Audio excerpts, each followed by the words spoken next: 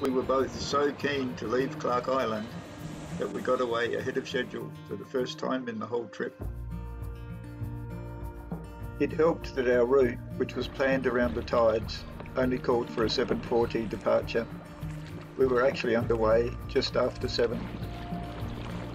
It was hard to believe that we were paddling the same banked strait as the previous 4 days.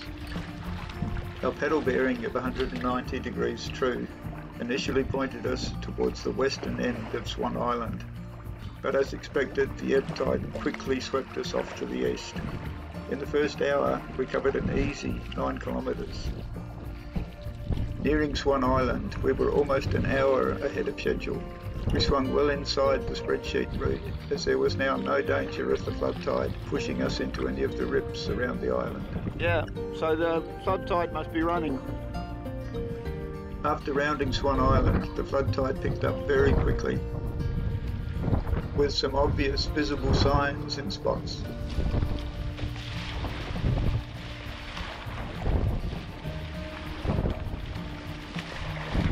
We had to fight to make ground towards the coast as the current tried to sweep us past little Musselroe Bay. You want to do less, I reckon? You want to do less, I reckon?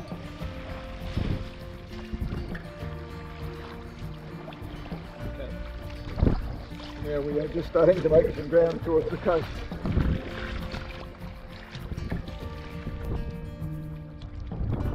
And then suddenly, from the perspective of the 20 days since we left Port Welshpool for the second time, we were there.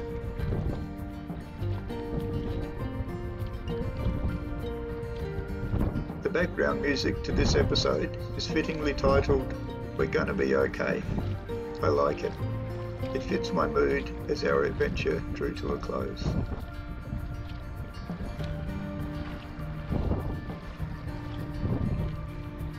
There was just enough water to wash us over the sandbar into little Musselroe Bay.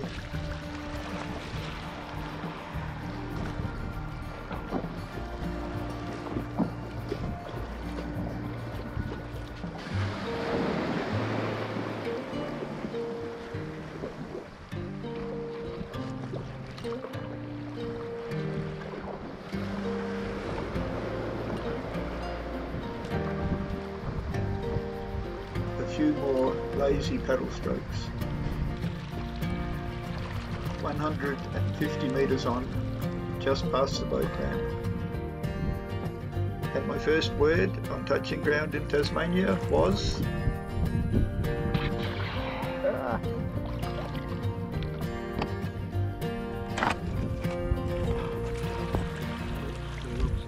Yeah.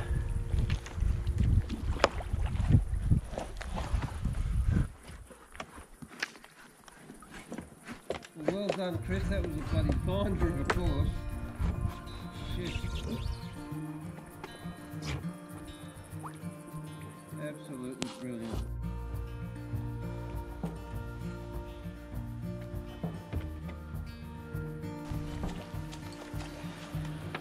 Congratulations, Chris. That was well done. Thanks for being the great navigator. Shit a brick. So well done. That was textbook stuff.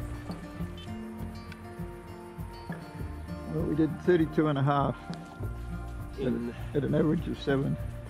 Yeah, right. The work wasn't finished, of course. There was still one last unload to do. Because we were so early, our welcoming party was still on the way. They had left Hobart around the time that Andrew and I were packing up on Clarke Island. So while we're waiting for the beer and champagne to arrive, we might as well have a quick review of our paddle route. This is the only day for which I still have screenshots of the Tide Tech forecasts.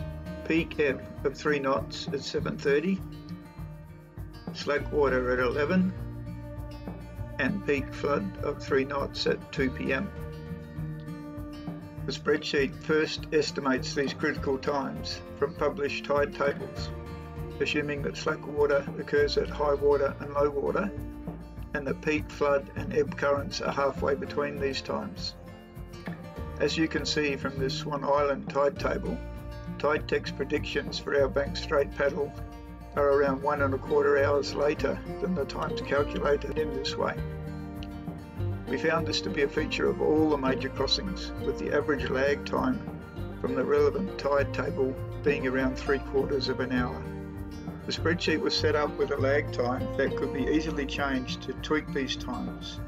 Similarly, the peak strength of the ebb and flood currents could be fudged to match Tide Tech values. We used the spreadsheet to calculate waypoints only up to 12. The rest of the route was guesstimated manually on our GPS.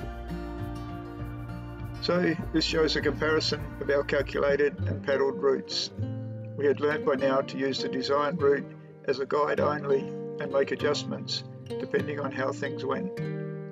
Hence our big cutting of the corner at Swan Island, since we were well ahead of the time when the flood current was predicted to start.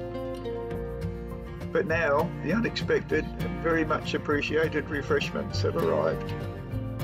So that's all, folks.